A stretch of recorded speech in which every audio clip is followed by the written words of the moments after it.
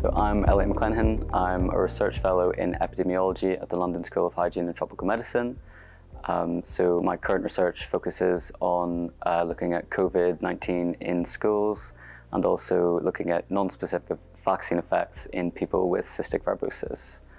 Previously, I worked as a medical statistician at the UK Cystic Fibrosis Registry, which is part of HGR UK's Research Alliance. While I worked there, I led on various research projects, including pharmacoepidemiology projects, and was lead statistician on a global registry collaboration looking at COVID-19 in people with cystic fibrosis. I've sat on HGR UK's Impact/Early Career Committee for over a year now.